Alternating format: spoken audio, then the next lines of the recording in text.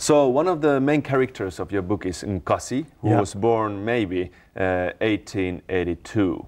So if it's really so, he would have been the oldest person in the world ever lived. And you interviewed him. I interviewed this man. For my book on Kongo, I was doing a whole series of interviews. I interviewed over 500 persons.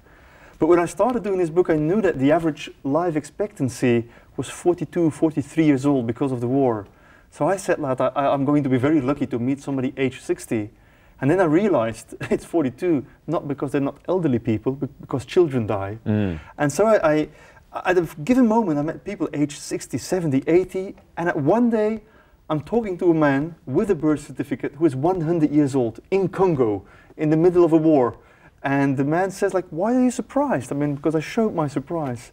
And he was surprised because I was surprised. And I said, like, I'm a good Christian, and moreover, I've got a brother. He's 126 years old. And I said, yeah, but how long is he dead? Oh, he's still alive, he's in Kinshasa. And I didn't quite believe it, but I nonetheless asked for his address to figure out for myself. And I went to the place immediately afterwards, and I sat down with the man for several days on end. And the first thing he said, like in French, I was born in 1882. And I said, like, yeah, that can't be. That's the year in which Virginia Woolf was born. That's impossible. But yet, I interviewed him, and he gave me details about the 1880s and the 1890s. And at first I thought that this must have been his father's memories that had been handed over to him. But then I asked further and further, and I couldn't find any reason to distrust his claim that effectively he was born at a very early time. He was certainly well above the age of 110, perhaps even well above the age of 120. And he wasn't trying to fool me, he wasn't trying to trick me, because at every end of the interview I went back to my place, figured out my notes, developed cunning questions to make him say a mistake, and every time he answered my questions, it was very, very impressive. He knew the names of the first missionaries. He could give me details on the construction of the very first railway line in Central Africa, which he had seen as a child. He came from that region, and he could give me all the names of the stations, all the names of the engineers. Very, very impressive sort of understanding. And his appearance was, did he look like 126 years old? Well, he looked pretty old. He's on the cover of the book in the Dutch and the Belgian edition, and there you see how old he is. I once saw him with a naked chest, and there you really saw he was utterly old. But his whole family, I know many of the family members, they all look younger than they are. I met a guy, I thought he was my age. He was one of his, nephews in the second degree. And I thought, like, he must be like 40, like something my age. And he was 65. So that family, I mean, if you are into cosmetics, you have to study that family because they have something which is beyond imagination. All right. Living in the heart of Kinshasa, which is a very difficult city to get old in. Yes. Yeah. Well, according to a report which was published actually today, it says that Finland is the best country in the world for mothers to live, and Congo is the worst one. Yeah. In general, how is it to be a woman in Congo? It depends on the part in Congo where you're living. If you're living at the east of Congo, chances are very high that sooner or later you'll get gang raped by militia or the military, because the Congolese army is behaving as badly as Congolese rebel armies, militias. And so that is, I think it's a big shame, not just for the country, but for the planet at large. The sexual violence taking place in east of Congo just blows the imagination, and it's just really deeply unsettling. The hardest interview for me to do was with these women, talking to these women, talking to their stories. That was really, really shattering. In other parts of Congo, the chance of being raped... Excuse me, do you mean it was hardest to you because of the stories, or because they didn't tell anything? It was hard for me to hear their stories. Yeah. Obviously, their life has been much harder than mine, but sitting in front of a woman who is telling you that she's been gang raped twice throughout her life, and the first time her husband was being chopped to pieces with machetes, and she had to lay down on the body pieces of her husband, pretending making love to him. I mean, that's the sort of violence we're talking about. So if a woman is describing this almost mechanically, because she's traumatized, and the only thing that gets you out of the trauma is trying to find a narrative for what you've been gone through. And every time you tell the story in the same fashion, almost in a mechanical way, that is deeply unsettling. And this was the one interview I had to put down my ballpoint because I couldn't write anymore, and I thought it was very, very, very well disturbed. I'm a writer, I'm a historian, I'm a journalist, but I'm also a human being, and there are certain moments when when I'm really shocked. I had the same thing when I was in the war, interviewing child soldiers, spending time with them. A 13-year-old talking to you with a gun. I said, what model of gun is this? I didn't recognize. It wasn't a Kalashnikov. It's called the Chechen army. So these are guns traveling from Chechnya to Congo, and 13 years old, and they're just pointing at you while trying to have a conversation with them. This is heavy stuff. Spending the night with them in a house, in a villa, in an abandoned colonial villa with like 30 child soldiers sleeping on the floor. You're amidst of them. That's heavy. That's heavy. But the thing is, the real fear pops up when you're back in Belgium. Fear is like fatigue. You can't postpone it. It's very, very strange. I had my worst panic attack when I was walking with my brother in a village in Flanders the day after I had come back from Congo. It's very, very strange. Then all of a sudden it surges up. It's like this river of sadness inside you popping up. But talking about the women, I think women in Congo have a hard time. They work a lot, but at the same time they're in an incredible force of vitality and power and humor as well. Congolese women are laughing all the time. If you're in Kinshasa, they're shouting, they're laughing. Even in Brussels, there are many Congolese in Brussels as well. So it's an ambivalent role to be a woman in that country. But yeah, I admire them. Very often I say that for my book I've been interviewing ordinary people. But if you look at these women, very often they are extraordinary people, absolutely extraordinary people. The way they are taking care of their lives, their families, their bodies. Beautiful people. It's quite impressive. What about yourself? Were you in danger there at the time you were there? Yeah, I've been doing many travels in Congo. I survived a plane crash. Many things go wrong in Congo. Even plane crashes don't fully succeed, luckily, because I'm still here. But I've been very lucky. I've been very lucky there. It was during a tropical rainforest in the dry season. Climate is changing in Africa as well. And it was a very difficult place to land an aircraft. And we missed the landing strip, and we ended up in the field next to it. But we were full of kerosene. There was a ravine at the end of the landing strip. I mean, we could have gone down the ravine, and we wouldn't have been having this interview right now. And when I was in the war, I went to visit Laurent Nkunda. The name is forgotten, but at a given point, he was the Osama bin Laden of Central Africa. And I went to interview him. Had to search him for hours and wait for hours sitting, outside of the house where he was having a council. And then at 11, my driver was afraid. He drove back to town. That was like a 3-4 hour drive. And I said, okay, I'm going to have to spend the night with one of the worst warlords and his child soldiers in Africa. What happened there then? I was afraid to start with. Then at 10 o'clock, 11 o'clock in the evening, it's pitch dark for 5 hours. The guy calls you in and said, let's eat and then we'll talk. And then you have an interview, but you're sitting like on a low stool. Him, you, his counselor, and just the guy pointing a gun at you during the interview. That's the sort of context. You have to be very careful with your questions there.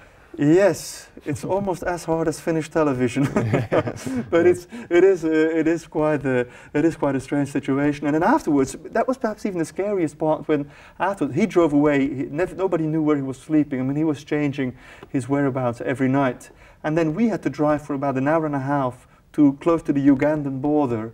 But I know that they were fighting against the Mai Mai militia, which is a local militia 30 kilometers away, and I was in a jeep with the top of his rebel army and the top of the political wing of his military movement. And I said, if I was a Mai Mai, the best thing I could do was blow up this car, and I'm sitting at the back seat. There's a minister sitting here, there's a minister sitting there. They call themselves minister, they're just councillors, just people who are in the army not carrying a gun. And you're driving through the forest like on a rotten road. I thought it was pretty, yeah. Well, as you told, Congo seems to be like a melting pot of every problem in the world. It accumulates there. Yeah. What is the main reason for this? There are many reasons for this. The two main reasons is the weakness of the state. There is a country called Congo. There is a population that calls themselves Congolese and are very proud to be so. And then there's a complete absence of the state. There's no longer such a thing as a functional state. And this, combined with the other reason, which is the riches of natural resources, the absence of a state and the presence of natural resources, makes that everybody wants to get in. Congo is like, you know, it's like an old man walking at night in the Bronx, in New York, with his pockets full of diamonds. Will he be taken care of? Fat chance he won't. I mean, everybody is trying to get a hold at his riches. And this is the tragedy of Congo. And it has been so for several centuries now. Congo has always had what the world economy was needing. Slaves, ivory, rubber, copper. Today, coltan in our mobile phones. We all have a bit of Congo. You know, coltan is so important. Drinkable water will be a new asset. You know, and every time world economy is needing something, Congo is having it. And in principle, that's a good thing. But in practice, it turns out that the Congolese elite is selling the stuff, and the Congolese people stay utterly, utterly poor. Well, the civil war of Congo is very, very brutal, and 6 million people maybe died there, even more, depending on the source. And still in here, I mean in Europe, we don't know much about that or anything about Congo. Why is that? Why don't we get any news from there? Because it's a complicated conflict. Because when we get conflicts in the media, it's a conflict with two sides, and the good ones versus the bad ones. I mean, that's like the typical situation, like in Syria, whatever. And the Congolese conflict, it's perhaps not even a war anymore. It's a militarized economy.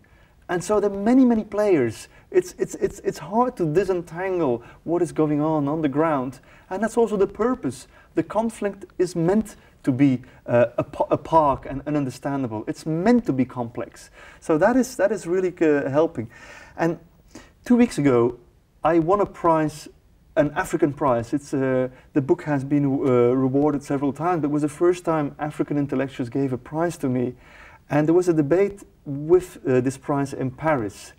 And one man says, David, explain to me, 7 million people have died because of the war, and nobody speaks about it in the West. 3 people get killed at the Boston Marathon, and for over a week, entire global press is talking about it.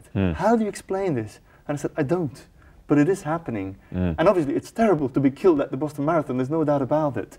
But it's also terrible that this is long, ongoing conflict in east of Congo going on, and nobody speaks about it anymore. What do you think should be done to get Congo on its feet, or is it even possible? Well, many things have to happen. We have the biggest contingent of blue helmets ever. 18,000 soldiers are there, but they do not fight. They don't fight on Sundays, they don't like to fight, so they are there. The roads are very bad. If something happened in a village, they are never there in time. So the conflict continues. And I wonder, why do we send 18,000 blue helmets there, and why don't we send civil servants there?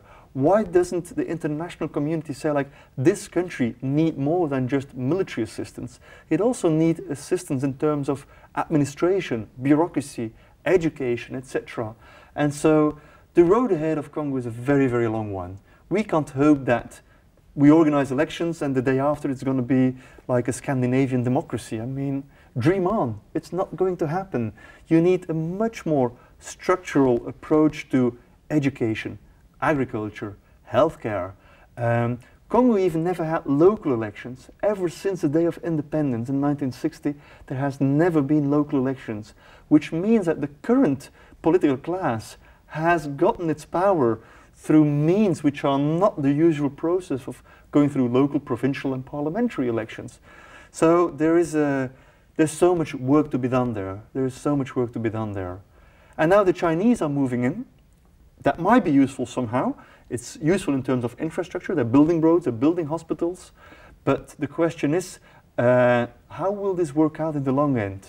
The Chinese are not there to install democracy in Congo. They don't install democracy in China. Why would they do it in Congo?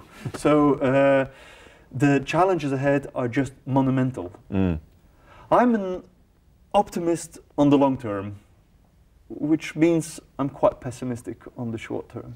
Should Congo be separated into many different countries?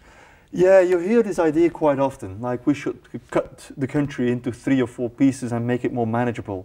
The size of the country is not the problem. Canada is a big country as well. Australia is a big country as well. This idea is very often formulated by foreigners.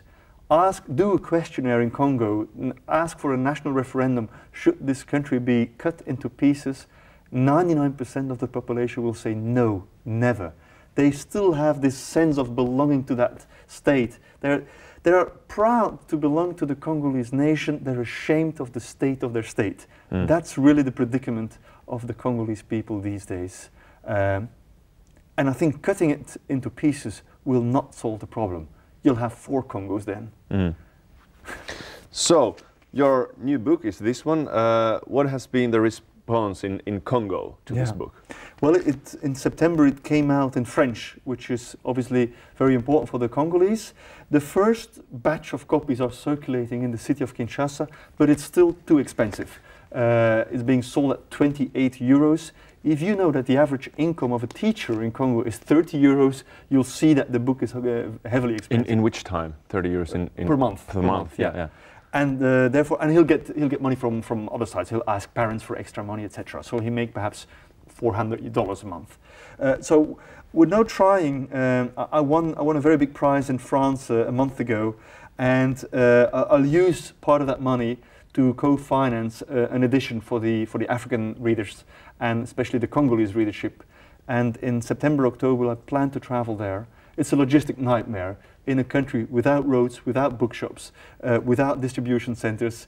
I'm doing it with a bunch of friends. I'm literally weighing my book now in my kitchen to see how many grams is one book, how many kilograms, how many tons is 10,000 books, how many of these books fit into one maritime container. I mean, this is the stuff we're talking about. And is it cheaper to print it in Kinshasa? Yeah, it's expensive and the quality is not good enough. So it's all this sort of stuff. But I think it's important to make it available for local readership. The Congolese have given so much to me, I feel I should give something back to them somehow. So whenever we talk about Africa or whatever developing country, we always talk about these sad stories and they are suffering from that and that and that. But as you speak to me right now, you seem to be very optimistic and you tell me the thing that it's very nice to be in Congo and you love Congolese. And, what are the positive sides of Congo?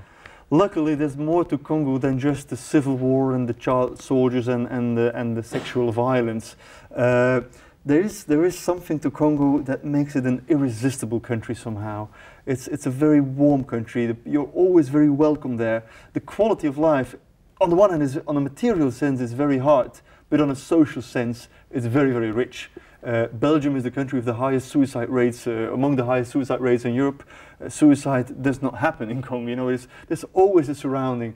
There's always like a conviviality, and that is fantastic. The food is great, the music is great. You know, being in Kinshasa one evening, sitting together with a bunch of friends on one of the along the streets, you eat a goat, which is 20 minutes early, we're still running around, fresh goat meat, and you're having a beer, and you're just talking, you're laughing, you're talking politics. It's working in Congo has shown me the extremes of what it means to be human somehow. I've seen utter cruelty, utter misery, and also the extreme of human warmth. And that makes it such an ambivalent, disturbing, and yet irresistible country. How about an average Congolese person? What does he have? Does he have television, radio, newspapers? What is it like? Newspapers are very limited in Congo. Like the biggest newspaper sells, I think, between 1,000 and 2,000 copies a day. In a country with 80 million inhabitants, in a city with 10 million inhabitants. Can you imagine? Like, newspapers actually have virtually no role at all. Television is being watched intensively in the cities, especially in Kinshasa.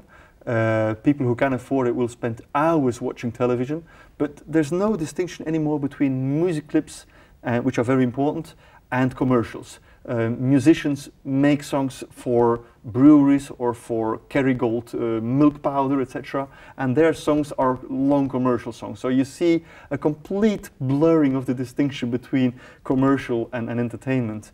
And on the countryside, radio will be more listened at. That's like the real national medium. There's one national radio station. But I've been, 2 years ago, I traveled for 4 days on a motorbike, traveling through villages when nothing was happening. No war, no city, no missionaries, no non-governmental organization, nothing. And I've seen children aged 5, aged 6 running away from me because it was the first white man they had seen in their lives. And they hadn't even seen a white man on television because they don't have television. They even don't have radio there. And in this region, for the first time, I realized to what extent life is almost going back to pre-colonial times. It's even the roads are, you can't, I mean, you have to use a motorbike or a bicycle. You can't go there with a car anymore. So, and I think we were the first motorbike to pass by in like 6 months or something like that. There's no money anymore. Banknotes are virtually inexistent. You go back to pre-monetary economy. So that is really what's going on in the very heart of the Congo.